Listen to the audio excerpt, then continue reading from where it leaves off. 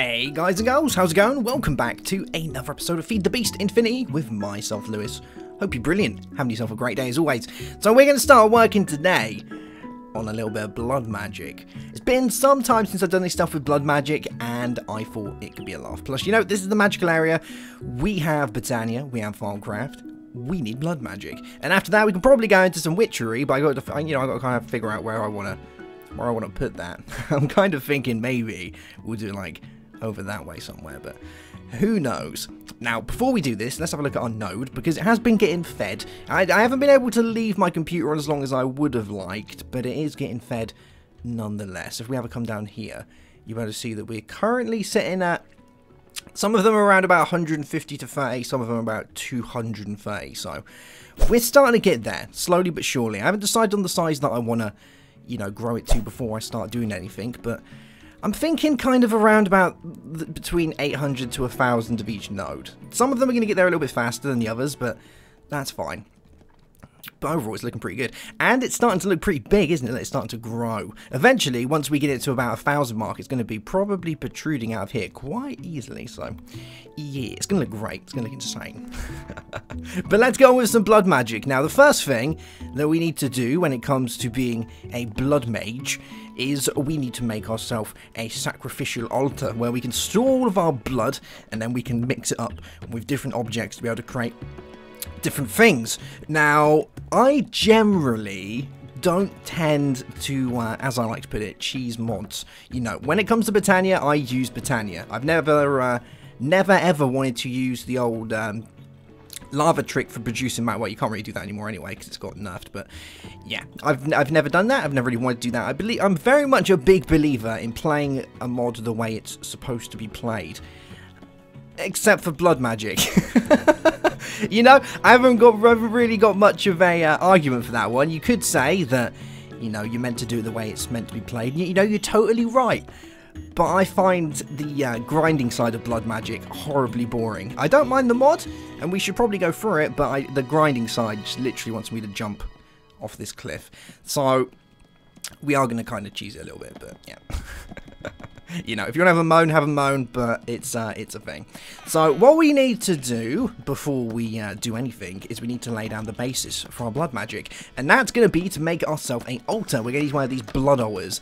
So we're going to require some gold, some diamonds, some furnaces, all of those lovely things. So let's start by making a furnace. Here we go, and I'll show you how we're going to kind of, you know, cheese it in a second. So let's get ourselves the altar up, and we'll grab one of you. Cool. And we're going to place you right where this brick is over here. I'll go through what this thing in my inventory is in a second as well, because I'm sure some of you wonder what it is. But there we go. That's our altar. So now we can, you know, we can make ourselves bleed into our altar, and then we can collect the blood, and we can use the blood to do blood-related gubbins. Now, let's go over this quickly. This is a talisman of nourishment, which I got from Thalmic Exploration, and I'm using this at the minute because it's handy. So I currently hold 98 food points and 30 saturation points. When you place it in your inventory, any food that you have in your inventory instantly starts consuming, and then it gives it to you over a amount of time. So 98 food points was about 20 toast, I think, or maybe a little bit less than that, because toast is fairly good, isn't it? So it was kind of like that. And that's going to, you know, this is hopefully going to play a key role in how we're going to do our blood magic today. Now, another thing that we are going to need is going to be a way of sacrificing ourselves. To start with, we're going to start with a sacrificial orb, because this is the first tier of orb that we're going to use. And it's going to give us this guy. So, there we go. Good stuff. And we can now sacrifice ourselves. So if we come over here and we click, there we go. You can see I lost a heart of life, and that's gone down into there. How cool is that? I don't even know if I'm actually wearing an amulet at the minute that's going to help me. No, I'm not. Okay. Alright, we'll let the life slowly come up. But you'll see that my food in here will go down, and my toast in here will go down as well. Because obviously as we go lower in life, we need food to replenish that. So it's going to do that. Now, blood magic got changed a little bit in that loads of people used the Britannia flowers and proper cheesed it so that they had regeneration free. Now, what happens when you have anything over regular regeneration is you get hunger to try and counteract that. So we could, you know, we could use the same flower, we could set up some sort of regeneration thing, and we would get hunger, which would use a load of our toast. And to be honest, I don't like wasting toast. It's a precious material. So what we're going to do is we're going to try and get around both of these. And I was looking in my NEI, because first thing I do when I don't understand something is I come to NEI, and I basically just have a little looky-see in here to see what I can find. So we had things like potions of healing, we had the vials from Britannia, we had the health syringes from Mine Factory Loaded. I was thinking of setting up a health syringe dispenser. You can use autonomous activators to health syringe yourself, so I was thinking of doing that. We've also got things like healers, but they're always disabled. And the Amulet of Healing. Now, the Amulet of Healing isn't bad. I've already got one of those, but it doesn't do it that fast. It's pretty slow. It just gives you regular regeneration, which doesn't help out a great deal. So I was thinking of, you know, what else can we do? So let's have a look at maybe health, healing. Let's have a look at regeneration. And this is where I figured it out. When I came in here, I found these little guys, Regeneration Plus modules. So this module gives regeneration free bonus when used in the environmental controller. And we also have one that's just regular regeneration. So let's have a looky-see at the environmental controller, and this is what led me to think we can probably do this with one machine. So the environmental controller control the environment around you with various modules. These are modules for things like regeneration speed. So we place this down, we give it power, and we put in these upgrades, and then we get the effect of the upgrade around us depending on how large the radius we set. So if we use one of these, we'll get regeneration free. And then all we've got to do is we've got to sort out the food problem, because I don't want to, you know, I don't want to constantly be hungry, because that's going to kind of suck. But there isn't really a way of getting rid of the hunger. Well, there is. We can use the Remedium from Fulmic Exploration. No, not Fulmic Exploration. Fulmic Tinkerer. And that does remove the hunger effect over and over again, but it's only going to last like 30 seconds because it's got durability on it, so it breaks real fast. So there is that. But in here we have got a Saturation Plus module. So this module gives saturation free bonus when used in the environmental controller. So what I'm thinking is if we get the health boost, we'll then get hunger, but we'll have saturation free, which should hopefully counteract it. Now, I don't know if it works with the Talisman of Nourishment, because I haven't tried it out yet. So for that reason, I've bought myself another stack of toast as well, just in case it does get a little bit, you know, a little bit funky with us. There is a few other items that we can use. There was a, I'm not too sure what the name of it was now, but there was another item that gave me saturation and a decent amount of the old hungers. But I want to try this one out first to see how it goes, and if this doesn't work, then we'll find another way of doing it. So let's start by making ourselves, actually let's start by putting some music on. It's always the most important thing. There we go. And let's start by making ourselves one of these environmental controllers, because it's going to be pretty important. Now, I think I have most of the stuff in it, so we'll go with making one of these first. And that didn't want to give it to me. Let's try doing this. Let's take you out. There we go. Cool, cool. The gold coins are basically gold nuggets in the Forge or dictionary, but for some reason this mod doesn't want to do that. So let's go ahead and make ourselves an environmental majigger. What are we missing? We are missing a block of iron. There we go. And a block of gold. Oh, gold. There we are. Cool beans, one environmental controller. Brilliant. Now, we're also going to want a way to power this. It's going to be pretty important. I think what I'm going to do is we're going to use a pressure plate, because that seems pretty handy. So we'll make a pressure plate. Actually, you know what we can do, which is even cooler, is we can get ourselves, let's see if we can find it in here. There it is. We will use, because we're super fancy, if we go into my building bag, a carpenter's pressure plate. Because it just looks a little bit that, you know, it looks a bit fancier, doesn't it? So we'll go with that. Cool, cool. Alright, so we've got a way to activate it, because we don't want the power always going out, do we? That's a bit of a waste. So we'll have that. And we're also going to need a Tesseract. Did I bring a Tesseract with me? I did. Brilliant. And a cable, which is going to be fairly good. So let's use a... we don't want to use copper. Let's see what metals we have in here. That will do. Let's use lead. And glass. Oh, maybe it's the other way around. Is that not it? I thought this is how we make leadstone cables. Leadstone. Oh, we need redstone. Okay, that's fine. Leadstone. There we go. And the main reason I'm making leadstone, instead of any of the better cables, because, you know, we can make pretty much any of the cables, this thing doesn't need that much power. So I don't want to go sending it tons and tons of power inside the cable, because then it'll run for longer than we want it to. So we want to try and limit the amount of power that we're supplying to it, because I think it's going to use about 50 RF, whereas these transfer 200. We can check that. There is a way of checking that. I did make a thing to help me check that. Or maybe I didn't make it, but it's definitely there. So, let's figure out where we're going to place this now. So, I'm thinking we're going to do it kind of here. So I can come up to the altar, start sacrificing, and all is going to be good. So what we're going to do is we're going to break down into here a little bit. And we're going to place our tesseract around here. So let's put you there. Cool, cool. And we'll have our guy coming out of here. Oh, where did that go? Oh, that's my thing. Oops. Oops. Alright, we'll place you. Fine, we'll do it there. Why not? And then we'll have our environmental controller. And we want to set this as well. So let's set this to high. Yep, I still got that in. Good stuff. And we'll pop you right there. Cool beans. Alright, so that shouldn't be doing anything for us. The radius we're going to set down to 5. Because we only need it when we're right here, don't we? So we'll do that. And that should do the trick for us. So if we come over here and we fill you back in. And then we put down our pressure plate. And this guy. There we go. We should be able to stand on this. And it should work for us. Yeah, looks good. Looks good to me. I don't know if we can place it there. I think this takes up that block as well. Oh, it doesn't.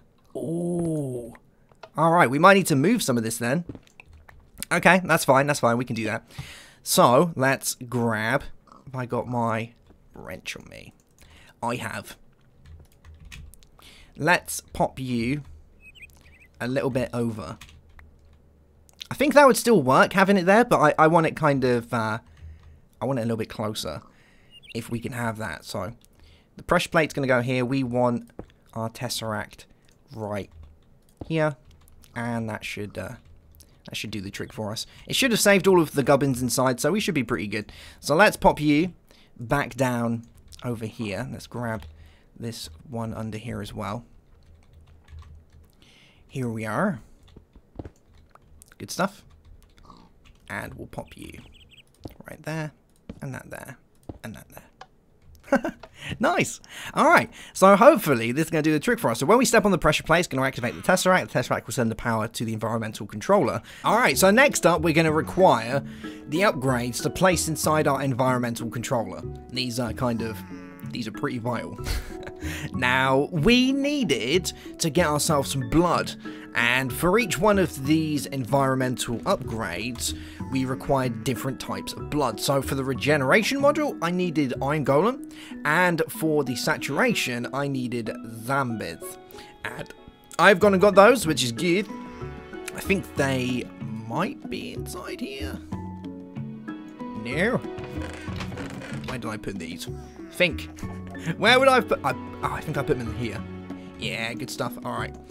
So, to get these, all you have to do, make the syringes. Syringes are mega cheap. And then you just go and hit the mob with the syringe. It will attack you because it hurts the mob doing it. And you don't right-click, you actually punch it. So, that's how you get the blood. And it takes a few goes to get one up to full, and then you can go from there. The good thing is one Iron Golem is enough to get 3 of these. I needed like 2 to 3 zombies with these. The problem is the zombies try and kill you, so it's you know you have to kind of sometimes kill them back. But that is that. So let's start by making Let's have a look inside our environmental. We're going to craft ourselves a regeneration plus module. So first things first, we're going to need one of these. So let's put in our iron golem. This will give us our regeneration module. And then we're going to need this plus 2 more. Will give us the regeneration. Oh no, they're zombie ones, aren't they? We need iron golem. There we go. Gives us regeneration plus module. And now we're going to do the same for the saturation.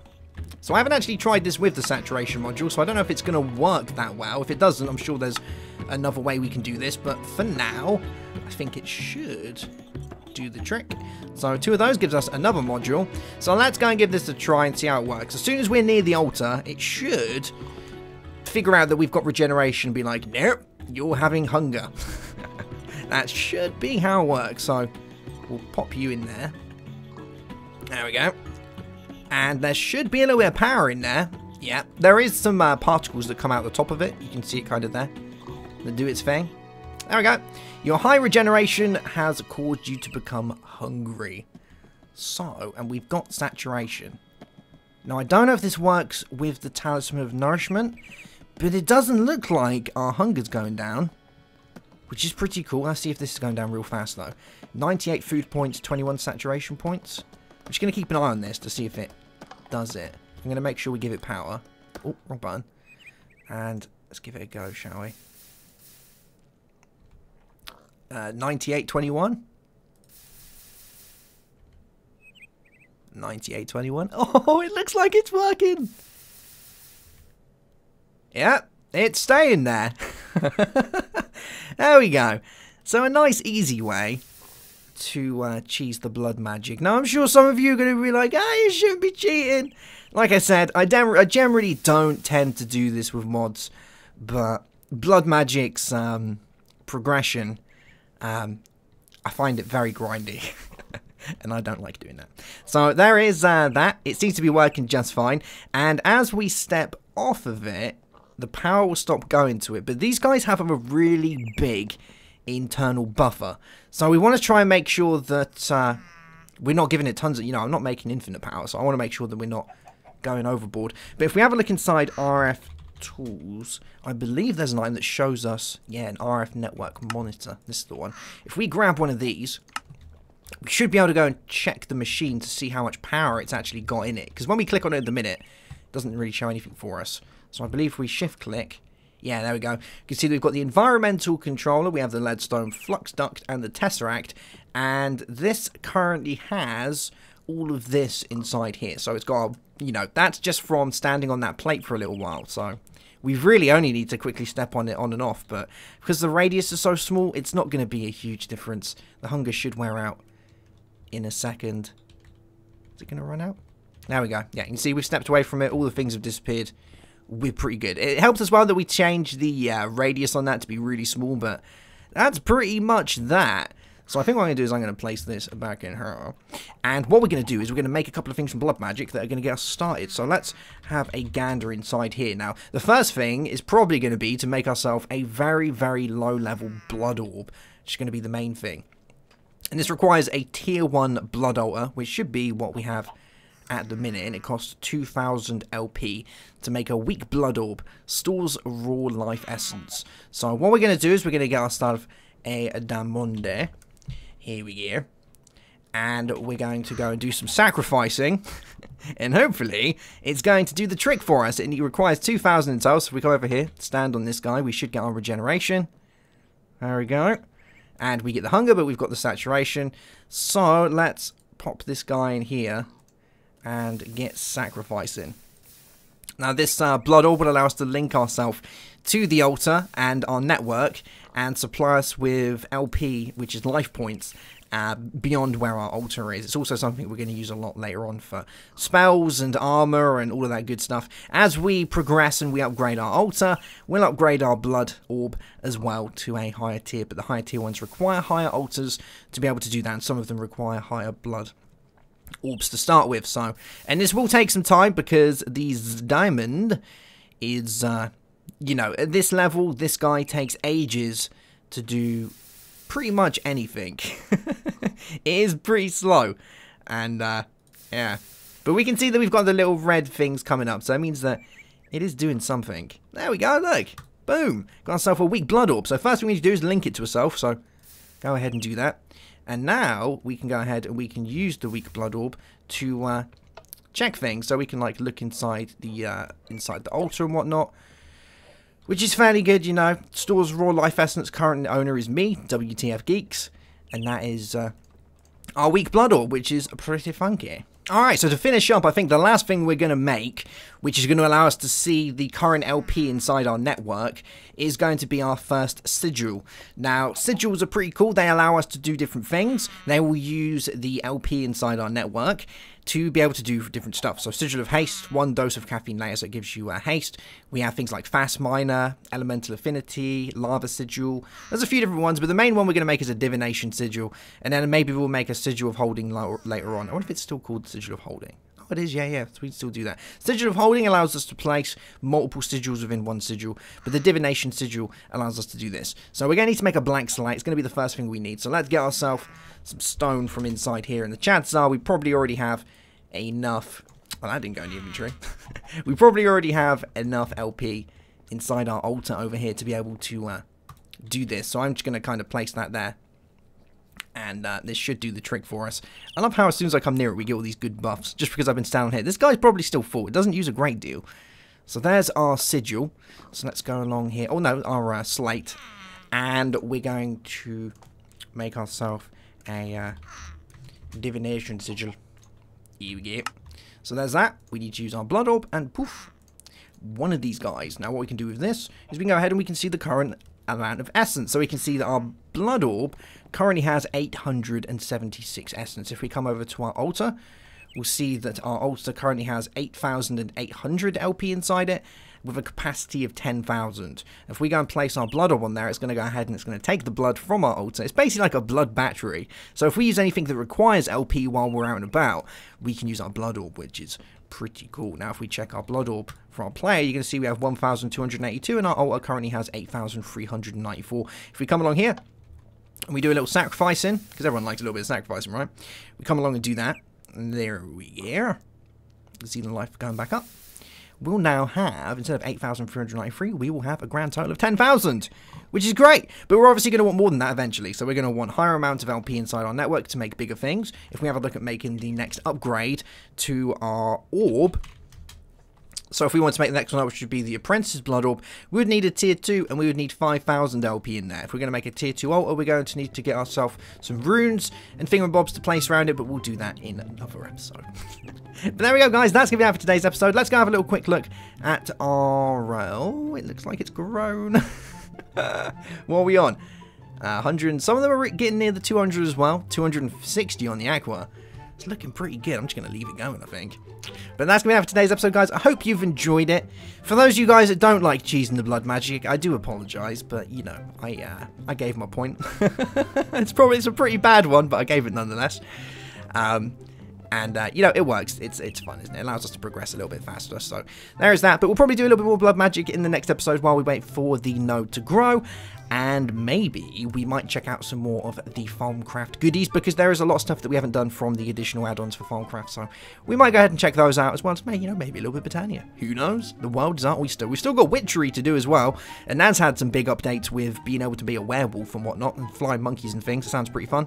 So maybe we'll check some of that out. But for now, that's it. Have yourself a great day. Have a good one, as always. And bye-bye.